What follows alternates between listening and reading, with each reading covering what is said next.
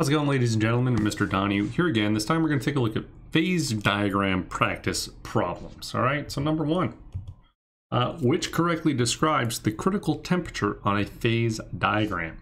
So if you remember looking back at the phase diagram here, this is the critical point. The critical temperature is right there, right? So at the critical temperature, you can still compress a gas into the liquid phase. At any higher temperatures, you won't be able to. You cannot compress it into a liquid phase. So if we're taking a look at our options, let's see, the temperature above which a gas cannot be liquefied. Yeah, I feel like I just said that. Let's check the rest of them though. The temperature at which all three states are in equilibrium. No, that's the triple point. What this option is describing is the triple point. The temperature below which a gas cannot be liquefied. No, it's not below that temperature. The temperature required to melt a solid, nope. The temperature required to cause sublimation, nope. All right, number two, when the slope of a solid liquid phase boundary in a phase diagram has a negative slope, which means it leans left. So I have this, and I got this kind of line going on, but then this right here, the solid liquid equilibrium leans left. The substance, what?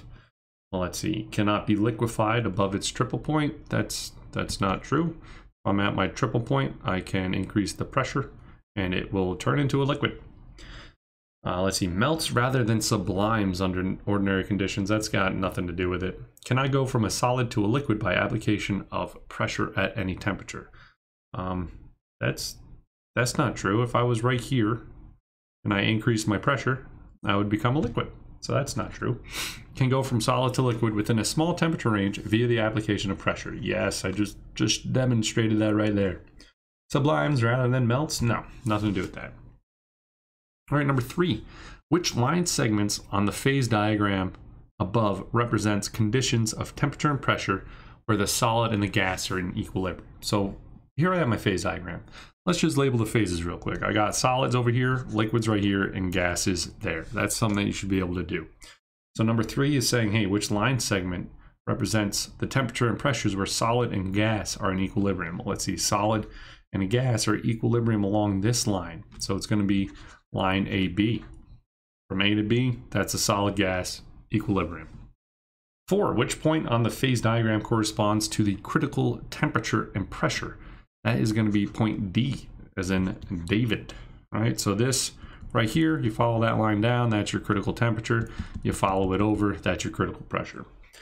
All right, five, which point on the phase diagram corresponds to the triple point? That is B. It's where those three lines come into play. So hopefully if you knew nothing about phase diagrams, you could still be like, hey, triple point, let me find somewhere where there's three going on, and you find it right at point B. All right, six, what phases are present at each of the regions? All right, so again, A is where you would find the solid phase. B is where you would find the liquid phase, and C is where you find the gaseous phase. Now, if I had to think through this, I could go, hey, all right, what about at low temperatures? If I'm way over here, what phase do I expect to find? You expect to find solids.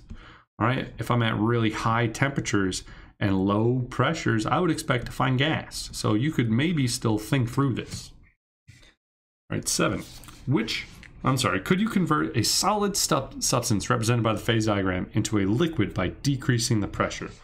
So let's see, we're starting in the solid, so we're in this region and we're decreasing the pressure.